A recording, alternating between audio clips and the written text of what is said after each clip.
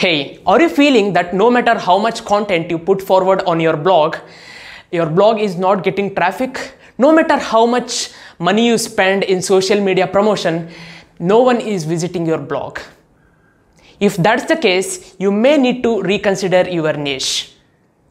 So niche refers to a specific topic on which you are blogging about. Niche is very important in blogging because if you are an expert in a specific niche or a topic, Google will trust you and people will trust reading your blog. Selecting a good niche determines 80% of your success, and it's one of the crucial decisions to ever make in your blogging career. Earlier, as you may guys know, I started dozens of blogs. The reason why they failed is because I failed to choose a niche that's a perfect balance between my passion and profitability. Make sure you take time and analyze your strengths and profitability before choosing a niche. Make sure to watch this video completely till the end and write down all the strategies that I present to you in this video, because this video is very crucial. See you guys in the video. Hey, welcome to this video, and in this video I will let you know how you can select a good niche that's both profitable and also that you're interested in. Right? And niche is very important aspect in blogging, right?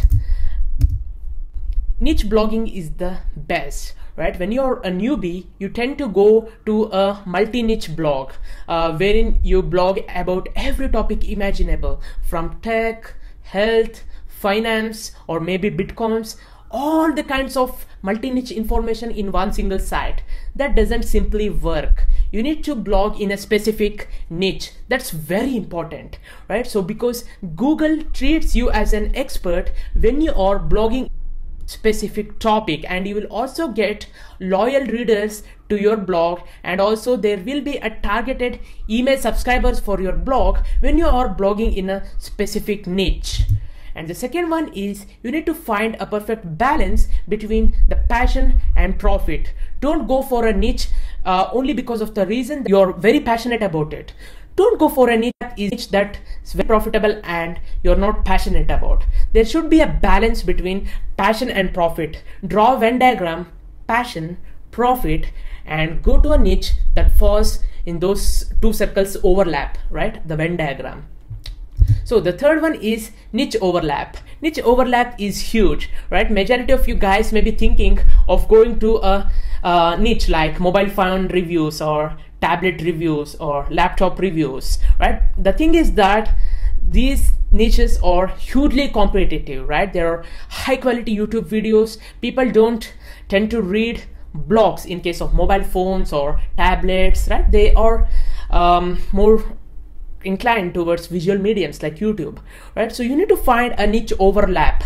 What I mean by niche overlap is, okay, so consider these gadgets as one niche and fitness as another niche, right? There is the niche overlap, fitness gadgets, right? Like that, niche overlap, right? Or, you know, people who love providing nutritious food to their pet animals, right? So nutrition and pet, niche overlap. Nutrition for pets, right? That's a niche overlap. These kind of niche overlaps are widely low competitive and you can just tap into the market, right? So you need to find that niche overlap.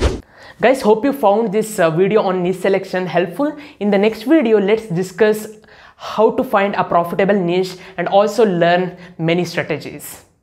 Stay tuned.